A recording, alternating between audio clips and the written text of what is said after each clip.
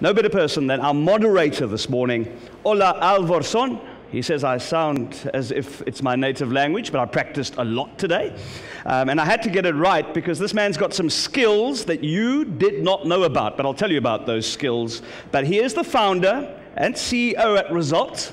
He's also the co-founder at Keynote Media Group, and this is the bit you didn't know about him. He's a kickboxing world champion. So please make some noise for our moderator, kickboxing world champion. Hello. Good seeing you. I want to have you with me all the time with introductions like that. My kickboxing always comes and hunts me. Raise a hand. Did anybody try any martial arts? Up with a hand. Okay, there's some martial artists here. Well, for the rest of you, it's a very, very stupid sport. You get beaten up even if you win. You're always like nervous and you have pains. There's no money. There's no beautiful women waving at you afterwards. So why do you do it? It's very, very exciting. So when I stopped my kickboxing career, I thought what could be equally exciting, and that was building companies. So for the last 20 years, I've been involved in numerous startups, both as a founder, investor, a media company, and an advisor. And one of the most interesting fields for fast-growing companies is, can you partner with a media company, and how can you do that so that you can grow both locally and internationally much faster than your competitors? So with that, I would like to invite Andreas back from ProSieben. Andreas, come back on stage. So it's great because you get another applause, isn't that fantastic? Sit down, and then I also want to have Kerstin from Burda come here, but we need a share for Kerstin, so come. Kerstin is from Burda Media, one of Germany's and Europe's leading media houses. Could we have a share, please? Thank you very much. 2 people, 2 shares. Okay? So, Kerstin, please have a seat. And I've always wanted to have a TV show. This is the closest I get. So I'll sit over here. So we heard from Andreas that ProSieben, they're very interested in investing media to get shares and rev share and build companies. Burda Media, traditional magazine group, been around forever. How do you look upon this field? So we at Burda International, we are the part of Burda dealing outside of Germany. So we represent 17 countries from Asia to South America.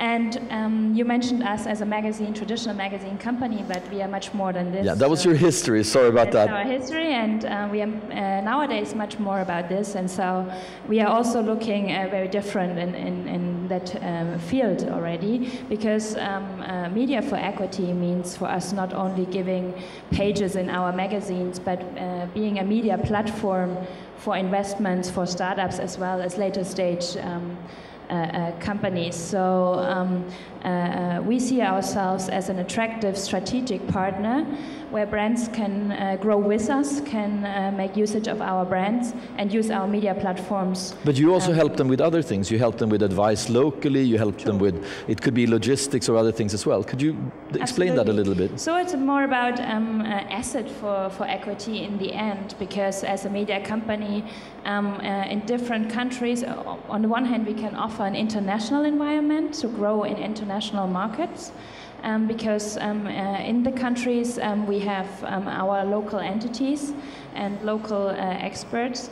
So it's about asset management as well. So they use our offices, but they also use our logistics, they use our media. And also media means today not only magazine media, it is digital media channels, it is even a huge event business behind. Mm-hmm. So all contact to our clients. And we try to be a strategic partner, meaning we are growing together with these companies and offer also a lot of consulting and support with it. So if I'm sitting here in the audience, I have the most fantastic company, which a lot of people out here actually has, and they're looking at growing internationally. When should they come to you? And how is a normal conversation? It must be very difficult to understand what's the price of the media, the valuation of the company. How does the process typically look? See if that works. Can we get some sound in the microphone over here? Yeah, so the process is the following. Basically, there's a contact made somewhere between us and you. In the coffee break. Coffee break is a great opportunity. Lunch break is a great opportunity. You know, find me on LinkedIn. That's sort of how it starts, right? And then, you know, there's a mutual process where, you know, you need to be basically ready for TV. That's really important because, you know, there's a lot of scale coming when you do TV advertising. So it's about the maturity of your company, first of all. So if you don't have logistics in place, there's no point in doing TV ads. Yeah, exactly. So if you're an e-commerce store and you don't have enough stock in your warehouse, you know, don't do TV because all it will lead to is stockouts. If you have any website, you know, you need to be able to handle the traffic increase. So all of those sort of things need to be ready, and we can help you evaluate if you're ready or not. And the second thing is then, you know, we need to find the model. You know, is it media for equity or media for revenue deal that you and your investors are open and interested for, as well as us. So you know, that's where we need to find common ground. But do they always have to pay you something, or can they just go and say, take part of our revenues, launch us as Germany, and we'll share the revenues? Yeah. So there's the two models. Maybe I explain briefly the two models. So the media for equity model works in the following way. You get media at a highly discounted rate, and in exchange, in the cash value that this media is worth, we take an equity stake based on your last post-money valuation. That's the media for equity topic. And we are interested in media for equity if we have a strategic interest in the company, as well as we really believe in the equity story, right? That's the key for that model. For the other model, it's the media for revenue model. We basically offer you, again, media for very highly discounted prices, so you can afford it as a startup. But in turn, you have to pay cash for it. Part of it is cash, and the other part is often a revenue share. And so this is the model for more cash-rich companies that are even at a later stage, you know, that you know, where we maybe say, okay, we're not so sure about the equity story, but the potential of TV can still be significant, and therefore we want to do a deal, but we rather want to do a media for revenue, not a media for equity deal. And Kerstin, it also depends on your investors, what they, you know, prefer, because obviously there's some dilution happening when, you know, we come into play. Well, how does these models work in Burda? So I can agree with the media for equity is in the structure is the same, and I think we are perhaps a little bit more into the strategic partner that you described it. So our media for equity deal is not only media; it is really a package of assets we offer in that, and a very, very close partnership. The media for revenue is, honestly speaking, for us, not a pure investment opportunity. Here we see ourselves more as a cooperation partner in the beginning, and we try to move from a media for revenue deal, I would not say investment, but a deal, into perhaps media for equity or any other kind of investment deal. So your long-term view is to become a shareholder, a partner, and when we spoke before, he also said a friend of the company. So that's your goal, and media for rev share, that's something you can do to try out the waters. Yeah. So as we, the part of Burda International has no funding in that case. So we are not dealing with a fund we have for the year and we spend it. We do it really case by case, and therefore we see the media for equity. Why do we do it actually is we think in brands of the one hand, but we also think in target groups. So we are investing in companies where we see our target group find themselves again, meaning marketplaces and all kind of other content offers or whatever it could be. So, but we doesn't merge it with our media. So it is a support, and they use our platforms. But we see it as an extra channel which we ourselves will never develop, perhaps because we are coming from very different competences. But our target groups and consumers are interested in that, or our advertising clients, or whatever we are dealing with. Could you mention some of the brands you represent, if somebody doesn't know? There's some of the most iconic brands. Yeah, for example, I would say, I think it was mentioned here yesterday by my colleague before, we have a huge cooperation, we are an investor in GLAM. It's an advertising network, and this is more a company where we did a deal together, which is also a media for equity deal. They use our media in that case, but more or less they use mostly our sales performance. But the sales for which brands? You have L and you have all kinds of... Yeah, okay, that way, okay. Burda International represents a huge portfolio of international magazine brands, and we are the biggest licensing shareholder of a fashion magazine. So we represent in the countries from Elle till Harper's Bazaar, InStyle, Marie Claire, not in every country each brand, but we are very, very strong in luxury and fashion brands, and we are also having a huge portfolio of advisory brands, which are mostly owned by Burda. So the opportunities are quite wide, and the target groups are also wide. So, but what kind of things would excite you most and you most? What's the sort of radar that you're looking with when you look for companies? Hello? Oh yeah, it works. The type of companies we're looking for. I think, you know, it obviously a B2C company with a unique product. Yeah. That's and a broad reach. That's what we're really looking for, because TV is a reach medium. You can reach a lot of people with it, and it's a very broad audience you're reaching, and therefore the value proposition of the company needs to be also very broad, and so that's sort of the company. But what happens if I'm a travel agent in the Ukraine and you can take me to Germany big time? What does your other clients say about that? That you're like helping their competitors? Do they have any problems with that, or? So basically, you know, it's all competition at the end of the day, right? And you know, we're building many different companies, and just like with our advertising clients, we have BMW and Volkswagen doing, you know, commercials on our networks, and for those sort of deals, we don't do them category. No. There's no category exclusivity, because at the end of the day, oftentimes what you also see is when you advertise a certain product, let's say a travel agent on TV, all the other travel agents benefit from it as well, because, you know, you raise the awareness for an entire category. So, you know, at the end of the day, there's no exclusivity or anything like that. What are you looking for? So we are looking for companies that fit to our target groups, first of all.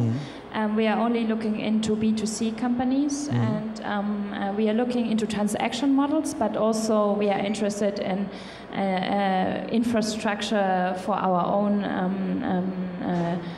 media development. It could be also only technology, but in the end, also, for example, this differentiates us a little bit from TV, because we are not only looking into reach and huge audiences, because we represent with our portfolio also very tiny target groups and very specific target groups. So it could be also, for example, just a recent investment in Russia was BIM Basket, which serves its parents interested in high education for young kids. So I would say a very specific topic, very also expensive topic. So it targets very tiny target group, and but more or less it's a high margin topic. So we are open for all kind of creative ideas, serving more or less our target groups, but not necessarily very close to that. So related, I would say. So there's a lot of opportunity. What are some of the risks or problems with this model? If you have other investors involved, venture capitalists or business angel, do they like to partner with you, or do they see their money as real money, your money as some funny money? Is there a problem there? Well, I'm happy to speak about it. At the end of the day, I think it's all about a good fit between the company, the investors, and us. And you know, that all depends on, again, the readiness of the company, you know, the stage that it's in. For example, TV comes really into play when you sort of are starting to plateau on your growth curve, right? So if, you know, the online marketing channels become inefficient because, you know, every additional dollar of marketing you're spending doesn't add, you know, incremental revenue that covers those costs, so the marginal cost of your online marketing is increasing, then at one point everyone will realize that you need to look for different ways to promote your company, and then really TV advertising often comes into play because it's a real growth boost at a time where the typical channels that are used are no longer effective. I think the other thing is, you know, there needs to be a really close collaborative process between all parties involved, that everyone knows what you sign up for, and that, you know, you really make the most out of it. And over those 50 to 60 deals that we have done, we have great learnings. For example, when it comes to the spot creation, right? So the spot, the TV spot, it really matters what sort of spot you have. This TV spot needs to be product focused. It needs to include a URL. If you have an app, it needs to be included and really pushed. You know, if you follow some of these rules that and key learnings that we're happy to share, then this works very, very well. What it doesn't work for is for a company with a, you know, let's say mediocre USP. You know, it doesn't solve problems. TV doesn't solve problems. It doesn't make, you know, a weak USP strong. It makes a strong USP, a company with a strong USP grow. That's really what it's all about. And when, you know, all parties are aligned, then it works really well. Otherwise, it also doesn't. Many traditional models, both TV and magazines and newspapers, have been sort of challenged by the internet. The internet is very good at bringing users, less good at bringing money sometimes in terms of advertising revenues. Do you see this as the future model for media companies? So that media companies in the future becomes company builders more than ad salesmen and women? Or what is your look? How is this going to evolve in the future? I think we as a company don't see this model replacing another model, but enriching. Yeah. So also many of our, you talk about our advertising clients, they don't have even the chance to get in contact with such startups or such companies because they are dealing in a completely different field. But we also benefit from these investments in that way because we can establish ourselves more than a media company, and even there sometimes we have the opportunity to offer or to get even these investments in contact with our clients and make our portfolio or enrich our portfolio through an additional channel. Mainly if we talk about, for example, we take over the sales responsibility in that deals and things like that. So it is enriching our portfolio. It is sometimes even opening a new revenue stream. But I have never seen that it is replacing completely our established business.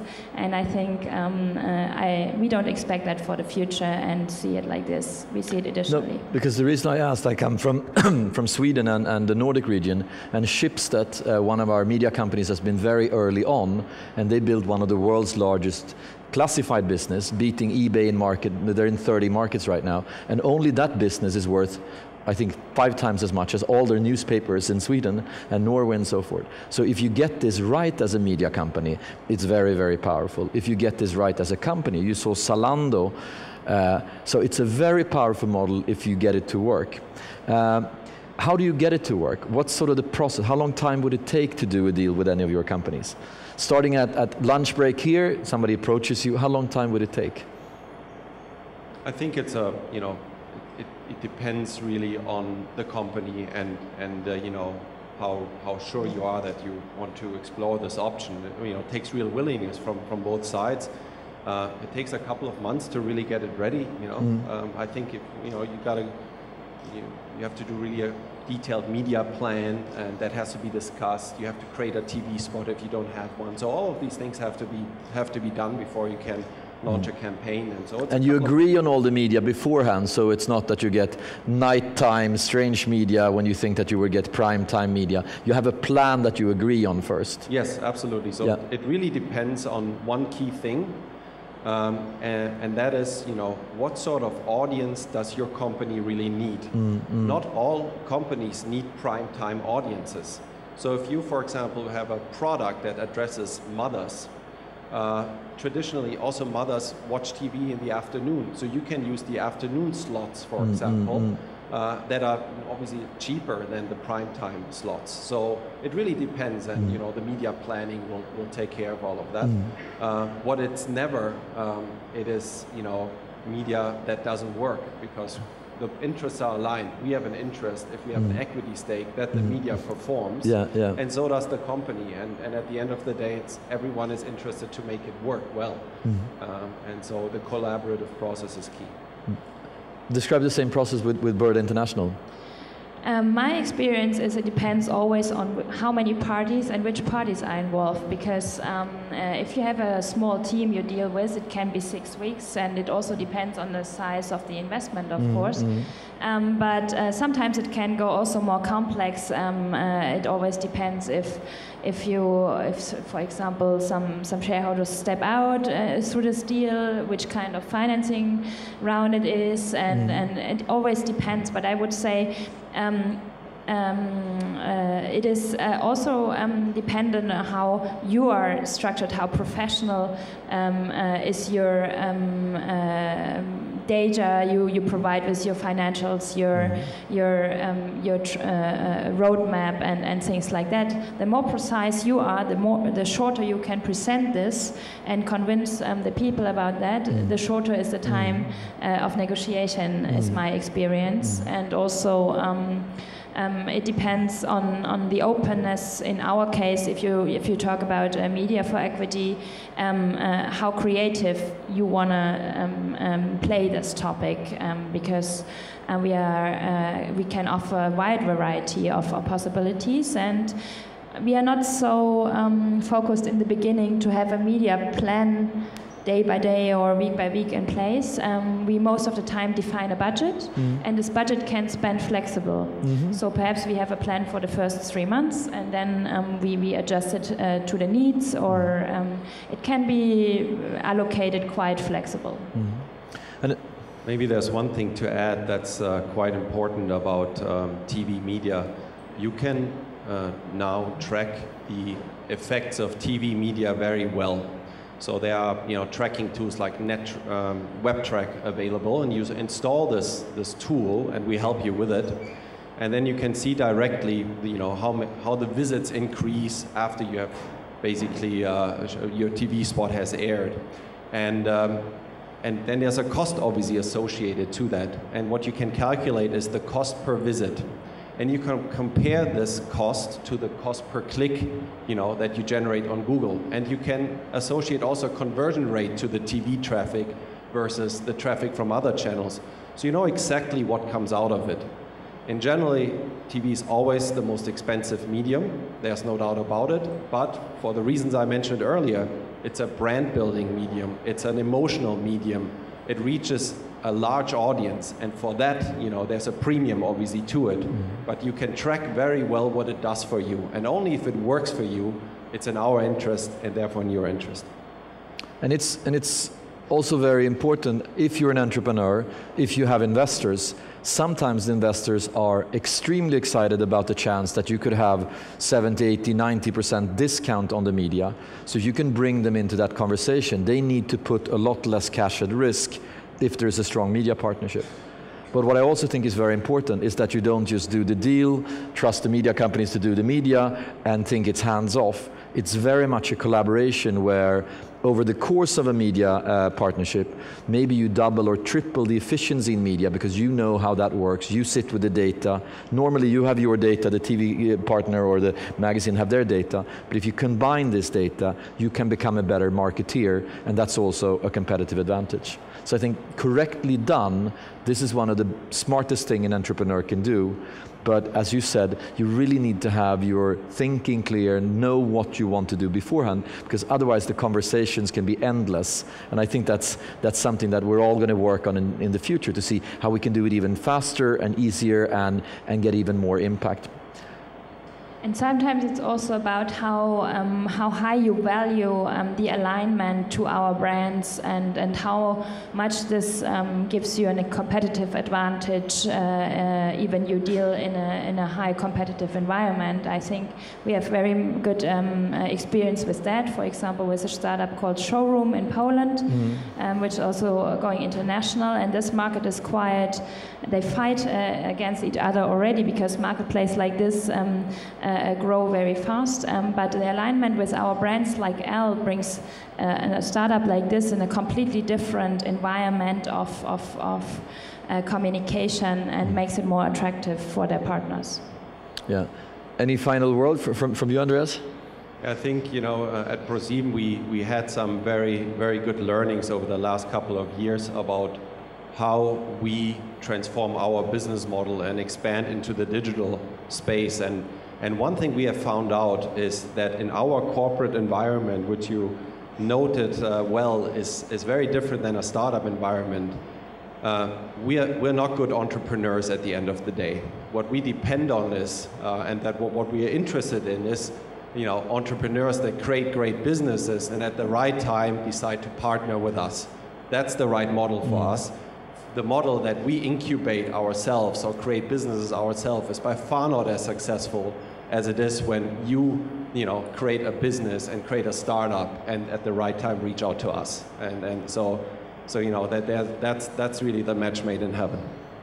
Yeah, during the dot-com boom, a boy came home to his mother and dad and said, Dad, I sold our dog for $100 million.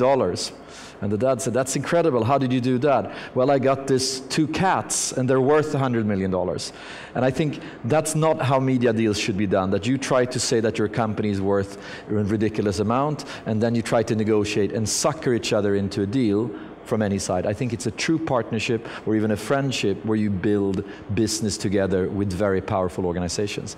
And if you're interested in doing that, I think this is a very good start. So thank you very much for listening to the panel, and thank you very much to the panel. Thank you very much. Thank you.